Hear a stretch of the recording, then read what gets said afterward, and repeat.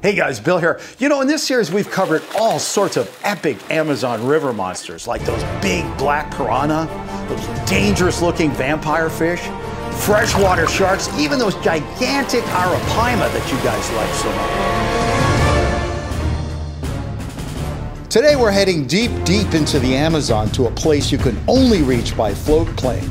And that's because this time, Steve Townsend and I are looking for something really special. Today I'm going to take you to find one of the most dangerous river monsters there is, the electric eel. Now, I'm a little bit nervous about this, and to be honest with you, I'm a little bit scared too, because they're known to kill people. You wait till you see this. Electric eels, as it turns out, aren't actually eels. They really come from the knifefish family, which are closer to carp and catfish. They're air breathers that like to inhabit the swamps and creeks around here, and that's where Steve starts his hunt. They are not, they're coming down by the boat. No, they're here, they're here.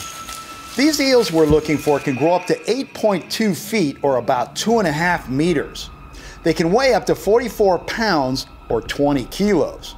According to some sources, they can put out an electric jolt up to 900 volts, which is more than enough to stop a human heart. In this case, a caiman thought it might go for an electric eel dinner, but the eel used a full jolt to show the caiman its fatal mistake.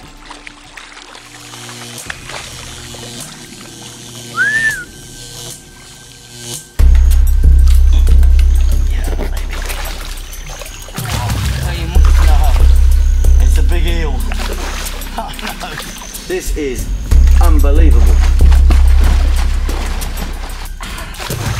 Damn it. He just got off. João, tem mais peixe aqui ou não? Não tem, não? He said no, there's no more fish in here. It looks like we scared him off a little bit. So we're going to make our way out.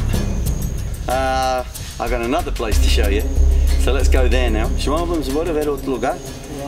We've got a few more surprises. Let's go.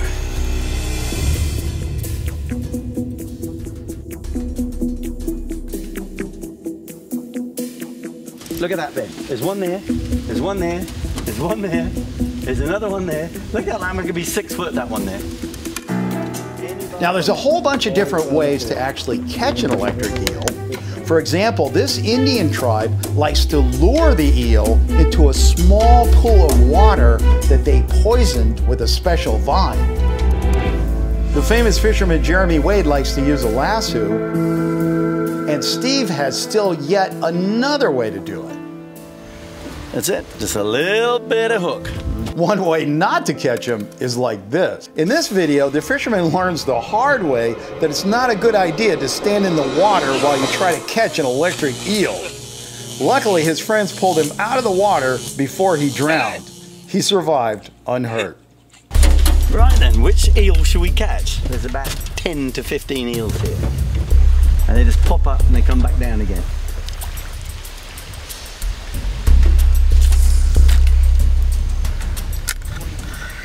Olha o grandão que está lá.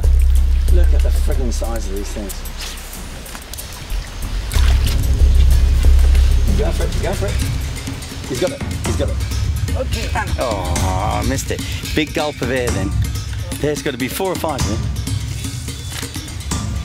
Do it again. Will it jump in a boat by any chance?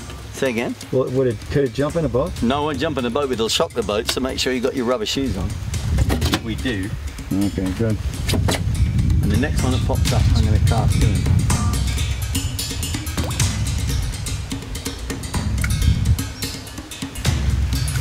There we go. Whoa, whoa. Look at the size of this one. That's a big fish. Steve, can you check the heartbeat? Yeah, it'll be a one-fingered response, I'm afraid. Now that we see it up close, look how small those eyes are. That's because electric eels don't use their eyes very much. Instead, they use electrical impulses as radar to move around and even hunt prey. Now the trick will be getting them off the hook without getting shocked. I guess we should have brought rubber gloves, but then again, why spend money on that when a twig will do the job for free?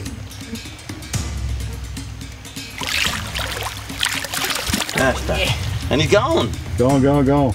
Gone, gone, gone. Stay away from the boat. Amazon River monster. And that could kill you.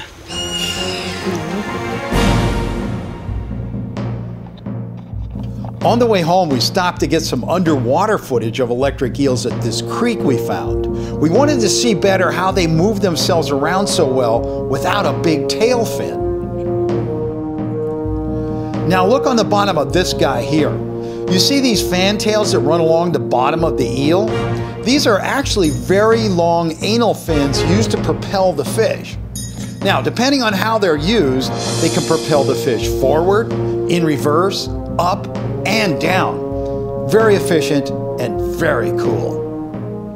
Okay, well that's all the time I have for this video. I want to thank Steve for taking so much time to show us those amazing creatures, and I want to pop a little quiz on you guys. You ready? Okay, now here's the question. When it comes to electric eels, which part of the electric eel's body can put out a bigger jolt of electricity? Can it do it from the head or from the tail? Because one of them's stronger. Let me know what your answer is in the comments section below, and then email me for the official answer, okay? Just send your emails to billschannel@gmail.com, and in the subject, put electric eel, okay? That's all you gotta do. And now, here's a little sneak peek at what's coming up next in this series.